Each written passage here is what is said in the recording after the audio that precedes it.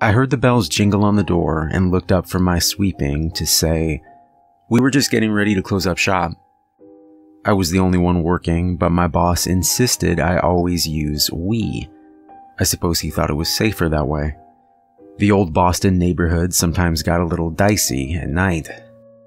The gentleman smiled politely and nodded. "I'll be quick. At least I'll try," he said, tipping his silver-topped cane.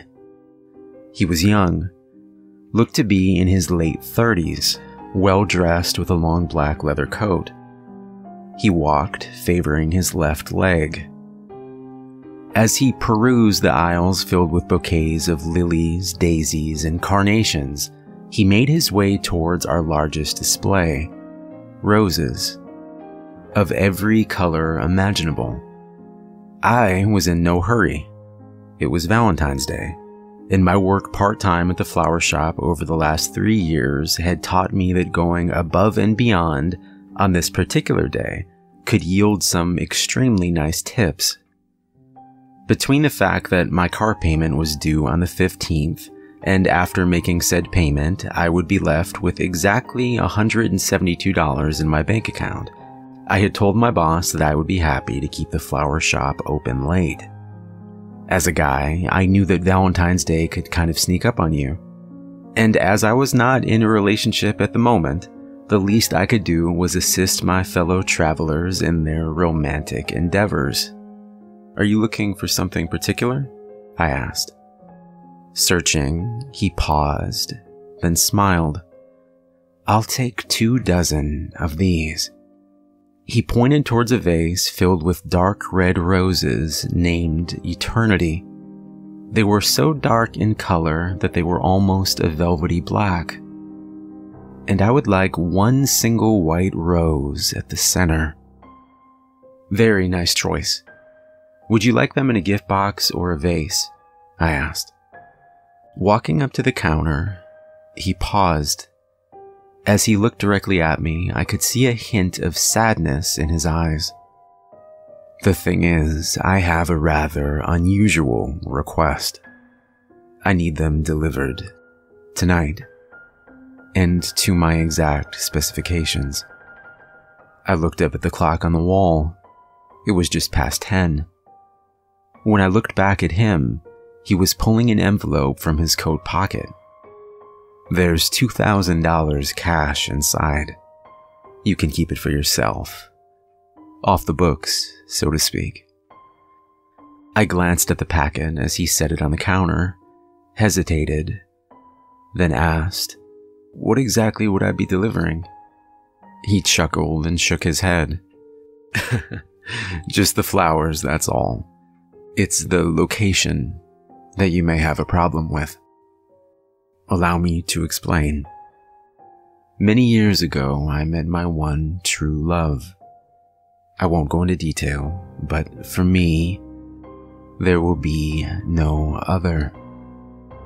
It became our tradition, if you will, on every Valentine's Day, at exactly midnight, I would present her with a single white rose, surrounded by dark red roses. Pausing, his voice turned grim as he continued. "A few years ago, she was taken from me. I wasn't there. I would have stopped it." He paused to gather himself, then went on. "Since then, every year at exactly midnight, I place the flowers on her grave. She is buried at the Forest Hills Cemetery. It's not far from here. The main gates are locked by 11, but there is a small iron gate that is left open. I always do it myself, but this year..." He lifted the cane. "So, will you make the delivery?" I was silent for a long moment. I thought about my car payment, and I thought about how long it would take me to earn $2,000. "Okay," I said. "I'll do it." He nodded and handed me another envelope. "These are the instructions. Follow them explicitly." Turning away, he moved slowly towards the door. The bells jangled again. I watched through the window as he walked across the darkened street and disappeared around a corner. I busied myself closing up the shop, all the while thinking about my bizarre assignment. I considered letting my boss know, but I wanted to keep the cash for myself. So I put on my jacket, pocketed both envelopes, picked out the 24 red roses plus 1 white, and headed for my car. It was cold, so as I waited for my car to warm up, I opened the set of instructions. Nothing too strange, just directions to the cemetery and the location of her grave with a little hand-drawn map. I was to place the roses exactly at midnight and light a candle. Entering Forest Hills Cemetery into my phone, I pulled out of the parking lot. 20 minutes later, I was parked along the street adjacent to the cemetery. It was 11:30.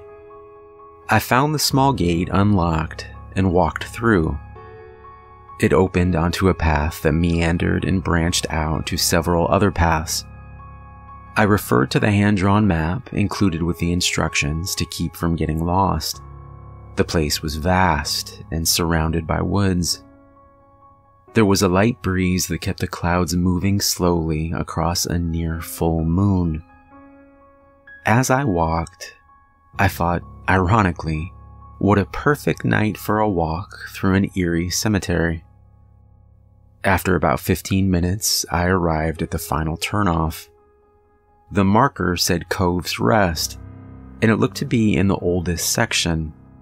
The stones were large and worn. Some had statues of angels and huge marble crosses. The path the dead ended at her grave, which turned out not to be a grave, but a small mausoleum. A little stone house with 4 pillars, and a door with a small window. A few feet in front of the door was a bench facing a stone circle, with a large gray marble vase at the center. Setting the flowers down on the bench, I checked my phone. 11:55. The second I laid my eyes on the little stone house, which, by the way, looked absolutely ancient, I began to feel on edge. I started to think about the nameless gentleman who paid in cash, and the thought occurred to me that he was the only person on Earth who knew where I was. 11:58. 2 minutes to go. I could wait 2 minutes. Looking back at the mausoleum, I noticed a small ledge just under the window. It held a candle, presumably the one I was supposed to light, and what looked to be a box of matches. 1 minute left. I gathered the flowers, put the white rose hastily in the center, and stood at the ready, because when my phone clicked over to midnight, I was getting the hell out of there. The wind picked up. Even so, I thought that I heard something scurry inside the little stone house. Probably just rats. The final second ticked by. It was midnight. I practically threw the roses into the urn, then half ran the few steps to the door of the mausoleum. With shaking hands, I opened the matchbook. The first one didn't light. Swearing now, I tried another. It burst into flame. Protecting it from the wind, I lit the candle. The sudden light from the match had temporarily blinded me, so I didn't see the woman's hand reach out from the window. I felt it close like a vice around my wrist. I screamed and tried to pull away, but she held on. Her grip was like steel, and it was as cold as ice. The grip tightened until I felt the bones in my wrist stressed to the breaking point, and I was pulled forward. I was being slowly forced into the crypt. First my fingers, then my wrist, disappeared through the window into darkness. And in that black darkness, I thought I saw two cold blue eyes looking back at me.